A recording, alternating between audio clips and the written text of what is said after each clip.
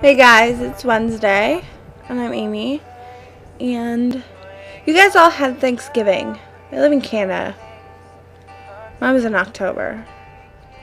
But this week's topic is acceptance in the community and your family. So I'm going to start with the community one. I don't live in like a small town. I live in like a bigger town, and it's all LGBT related kind of things. So there's this LGBT place in my hometown where I would go to, but I kind of stopped going because it was only once every month on a Thursday, and it kind of got boring after a while for me, and I didn't really enjoy the people there, so I just kind of stopped going. But I mean, like, it's a great thing to like get involved with, because we had this thing this year at our amusement park, and my friend Ricky, she performed there and everything, and then it's actually not bad. It's kind of cool. But I'm gonna go talking into the family part. When I came out to my family, I told my grandmother first because I live with her, and it was after New Year's 2011, yeah, so it's almost been a year that I've been out. I had her sit down at the table, and I started like bawling my eyes out, and I'm not the type to always cry in front of people, so I was just like crying. She's like, "What's wrong?" And I was like, "Meh, meh, meh." And I told her like my story and everything and she was like, "What's wrong though? I don't see anything wrong with it." And I was like, "Oh." And I was happy. And then that night I went over to my aunt's house because my aunt is gay, and she felt honored that she was the second person I told. And then everyone else kind of just like clued in on their own. Like my mom, she like came to me and she was like, "Do you like girls? I'm not going to be mad if you did." And I was like, "Yeah." But ignore this song. My stepdad, when I was like 15, he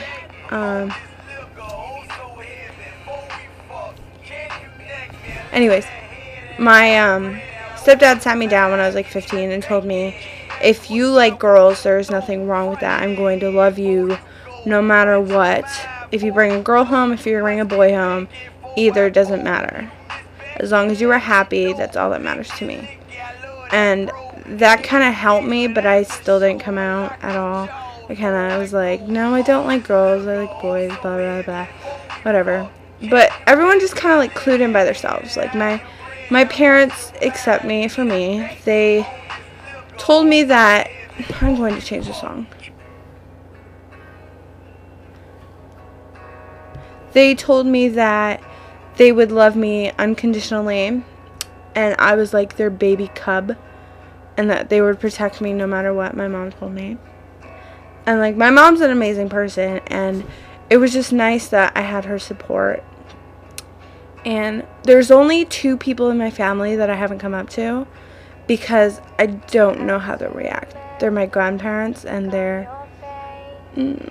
when my mom told them that she liked girls, I don't know if it was a joke or just to see the reaction, but they almost like kicked my mom out of their house. But my mom always told me that I'm like their little princess, which I am, and that they wouldn't care because it's me, and that they would still love me. So I don't know, I still haven't come out to them, so maybe this year I will. The one thing that bothers me about parents sometimes is they'll tell, like I said, what my mom said, they'll tell their child, "Oh, I love you unconditionally, you're like my little cub, and I will protect you no matter what. If you do wrong, I will still love you no matter what." And for those kids that are in the closet, they think, "Oh, my parents will accept me because they will love me no matter what, because they told me that they'd love me unconditionally." And then when they come out, their parents are like, "Oh, that's a sin. You can't be gay. Is there something wrong with you? This is just a phase." And that's what bugs me. And they go through all the scenarios. Parents just think it's a phase and that they'll grow out of it. And it pisses me off and annoys me. I had this friend. She was my best friend all through public school and all that high school stuff. And when she found out I was gay, she told me, quote unquote, "That is the grossest thing I have ever heard in my life." I was disgusted with her, and I didn't know what to say with her, and the things she said were so rude. And I will quote her again. She said at the end, "Have fun with dildos your whole life." And that just ticked me off that I just blew up on her. And yeah. And then a couple months after, she ended up telling me she was sorry, but it's still it stays with you, what people say bad about you. You can't forget it. But the people that I love, they accept me, and that's all that matters to me. And if they don't, then sucks to be them, because they're missing out.